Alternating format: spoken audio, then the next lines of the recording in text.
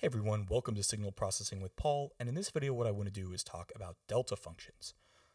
For the math people out there, actually delta functions belong to a class of generalized functions because they're not technically functions, but we tend to call them functions anyway. If you remember from calculus, you were probably taught that basically the integral from a to a of any function f of x was 0. And today we're basically going to break this rule. The way we're going to do this is we're going to define a special type of function. So what I'm going to do is imagine the function that I'm going to put some point A, and I want this to be a box. So I'm going to have this be A, and I'm going to have the height of this box be 1 over A.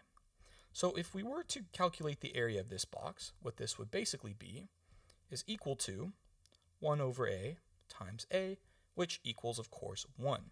And this doesn't matter where A is. So of course, if I was to, for instance, say, move A over here, what we would get is a taller but skinnier box. And as we keep basically making it farther and farther and farther this way, we end up getting these boxes that get skinnier and skinnier but taller and taller, but the area is always 1.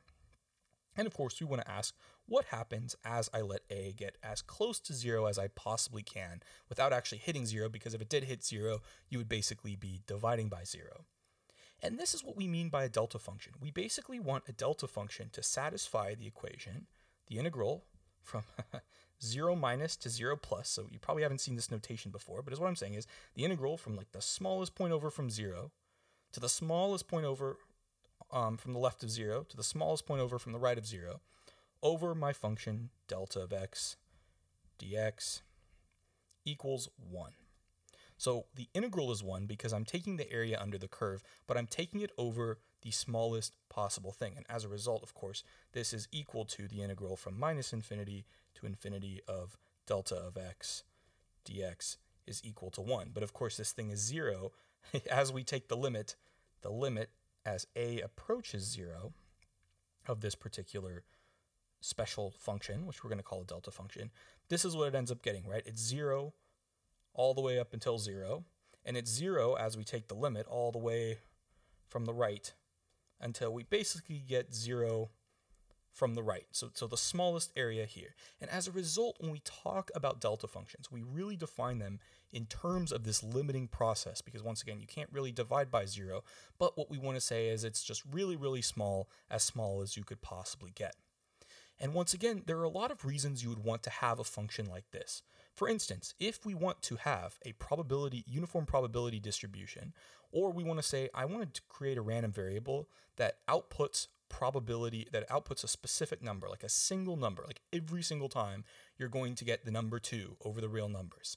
Well, this is the case where you would actually use a delta function. You would say, all it does is it outputs, if I generate a PDF, a continuous PDF, you would use a delta function to represent this rather than anything else, because once again, one of our qualifications for a continuous random variable is that the integral from minus infinity to infinity of my random variable equals, of course, 1. So for a uniform random variable, as we really, really shrink, or as we basically say, if this thing can only output a single number, the only way this is possible is if we have a delta function at that particular point.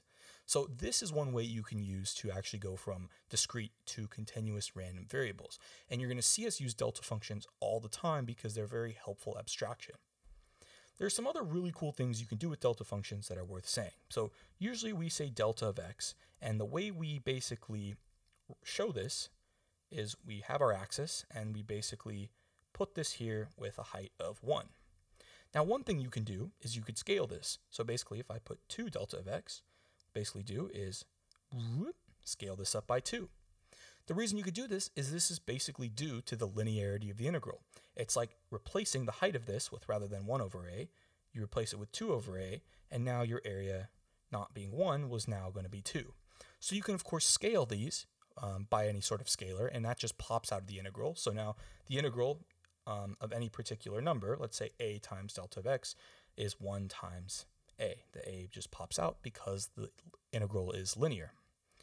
The other thing you can do is shift these deltas around. So if I say delta of x minus 2, What that's going to look like is basically where this thing is always going to pop up is where the argument is 0. So in this case, we've now moved it over 2 to the right. So 1, 2, boom, here it is.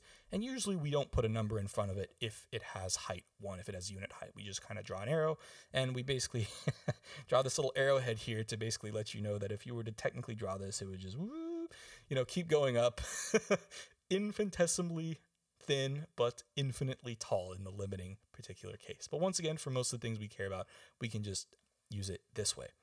This is going to be very important because one of the things we're going to do is we're actually going to define delta functions to create a basis for continuous functions. And this will allow us to do things like convolution, super, super helpful. So hopefully, now that you understand delta functions, you'll be able to see how we use them to do all sorts of awesome stuff in signal processing. Thanks for watching, and see you in the next video.